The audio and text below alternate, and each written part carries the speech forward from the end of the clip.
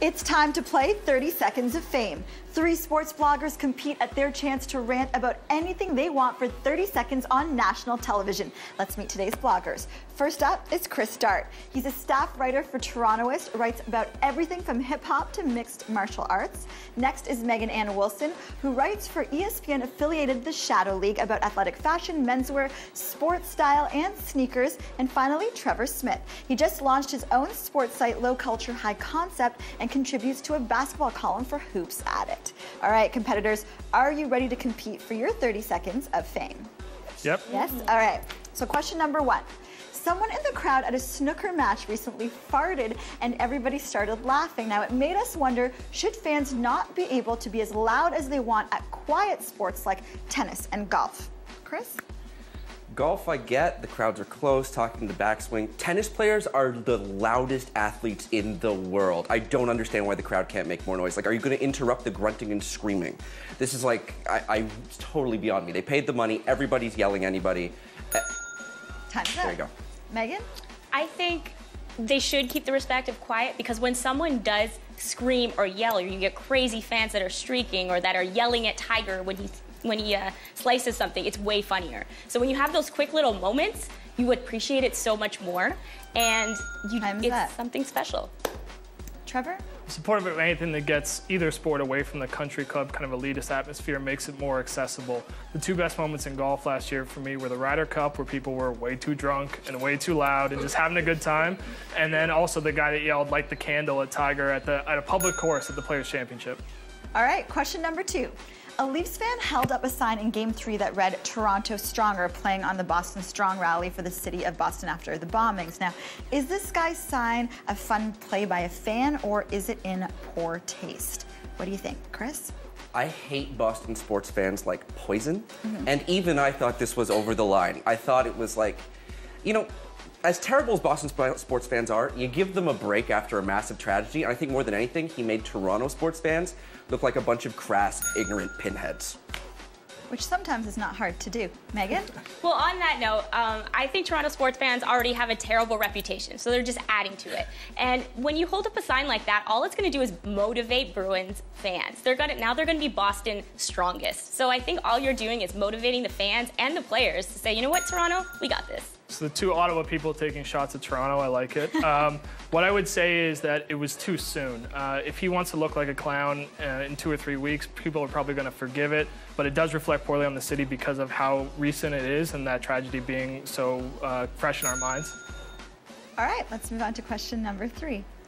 LeBron James received 120 out of 121 first-place votes for the MVP award. A Boston writer who voted for Carmelo Anthony instead tried to defend why he denied LeBron the chance at being the only unanimous MVP choice in NBA history. Do you think that this writer is just trying to get attention, or did he do the right thing and defend it publicly?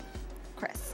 I think that's a false binary. I think getting attention is doing the right thing. You're a columnist. Your job is absolutely to drive website hits and sell newspapers. He managed to do that way more than he would have otherwise. And he managed to do it without being an inflammatory jackass. So, like, so much the better. Thumbs up. Right thing. Megan? I think he did the right thing, too. Gary Washburn is a great writer, and he came through and really defended his point and brought up a good point about that this is the MVP of this season for the team. It's not the best player in the universe. And it is LeBron, because he's a superhero. He has every cheat code. He's amazing. But the Knicks wouldn't be anywhere without Melo this season. Trevor?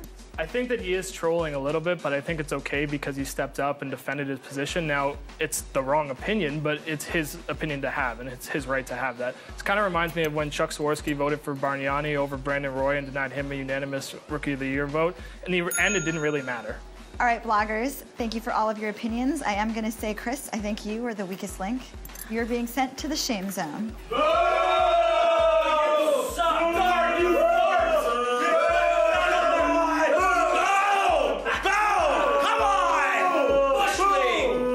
Let's move on to round 2.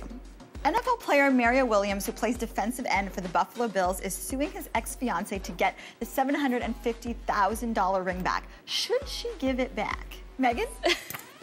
I don't think in this situation that she should give it back. It's a situation where when I first heard about it, it goes back to it's cheaper to keep her. He should just cut his losses, and go. And if money is so important, he should not be buying Bill Kelly's house in Buffalo that has 13 rooms. Come on. Because she broke up with him, all I'm hearing in my head is Kanye saying, I'm not saying she's a gold digger, but basically my concern about this is he paid 3% or something of his guaranteed money from Buffalo to get this ring, which is a sizable chunk of change. So if she doesn't want to stick with him, I think he's allowed to ask for it back. Out of those two opinions, I am going to say I was the most entertained by Megan. So unfortunately, Trevor, you're getting sent to the shame zone.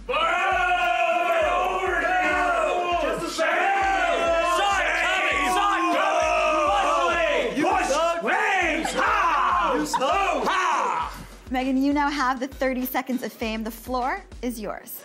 All right, I work primarily as an athlete stylist, and this might shock some people, but we need to get rid of the NBA dress code. It doesn't make sense anymore. Not everyone wants to be Allen Iverson. Now everyone wants to compete with Westbrook, and when you don't give them that chance to wear something different, to get out of the mold, you have to let it out there. And I think the best time to do it will be when David Silver comes out as new commissioner in January. He can be the guy for the players. He can show them that he's on their side. You can wear whatever the hell you want going to the league. So I think goodbye NBA dress code. Good riddance.